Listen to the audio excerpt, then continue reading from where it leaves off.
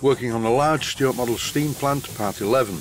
Preparing and painting the baseboard, setting the safety valve, and yet another dribbling drain cock.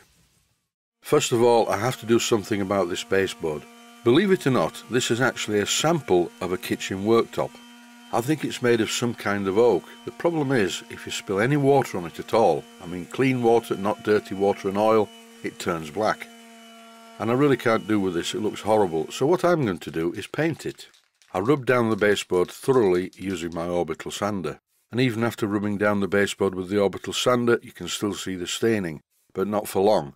Here comes the first coat of primer. This is red oxide primer. I'm going to give the baseboard a couple of coats of this primer and then rub it down thoroughly, and then follow it with a black top coat, allowing plenty of time for the red oxide primer to dry. This is the stuff that I use, normal car paint type red oxide primer. Time now to set the safety valve on the boiler. I'm attaching a piece of silicone rubber tubing to this fitting on top of the turret. On the end of this short piece of pipe to the valve is a coned union, and once I fitted a cable tie, I pulled the silicone rubber tubing back until the cable tie part of it was up against the coned union. This should stop the silicone rubber pipe from slipping off the copper pipe once I apply some pressure, but to be on the safe side, I've used some more cable ties. A quick word of caution from my experience when using cable ties. As you chop off the excess piece, and it's a good idea to do that so they don't poke you in the eye, the resultant chopped off end of the cable tie is incredibly sharp, and I mean razor sharp.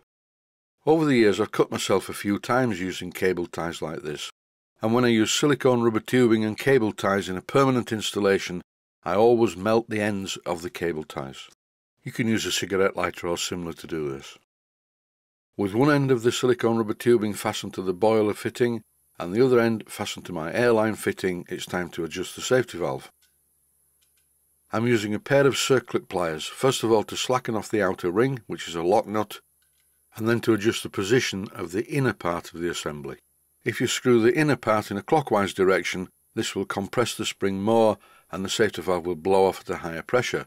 By moving it anti-clockwise as shown here, you will reach a point when the air pressure that's inside the boiler starts to blow out of the safety valve.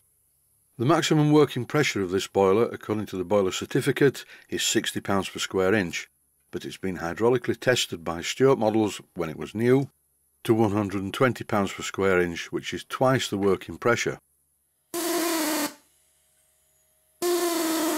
This clip shows why it's essential to have an outer locking ring. As the safety valve initially blows off and makes this strange noise, the vibration causes the centre part to move about. I'll show the first clip one more time. This is before I tightened the outer ring. And that's why safety valves like this have an outer locking mechanism.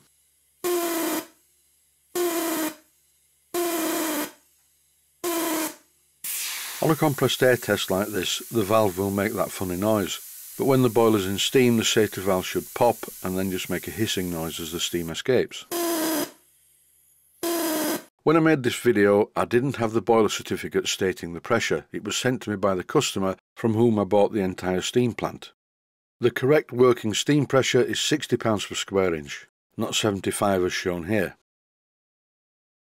I noticed that the housing for the pressure gauge was loose, so I took it off to have a look at it, and you can see why the screws are loose. So I'm tightening up the screws, and now there should be no more looseness of the casing. I think I'll give the glass a clean. Because of this position, obviously the glass is uppermost and gets dirty.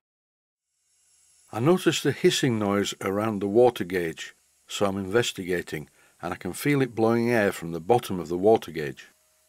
Oh no, not yet another dribbling drain cock. Yes, unfortunately this one leaks. In fact, the only drain cocks that I've found that do not leak are the ones from a company called 21st Century Steam. But I can't use one of those in this application because the threads on them are too small for this. From my personal experience, often drain cocks from a very well-known company who supply them leak very badly. I'm going to try and lap it in using some T-cut.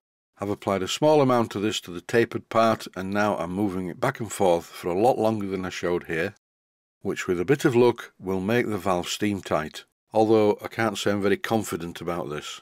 The original drain cock that I fitted to this boiler leaked so badly I had to tighten the nut to clamp the handle in place.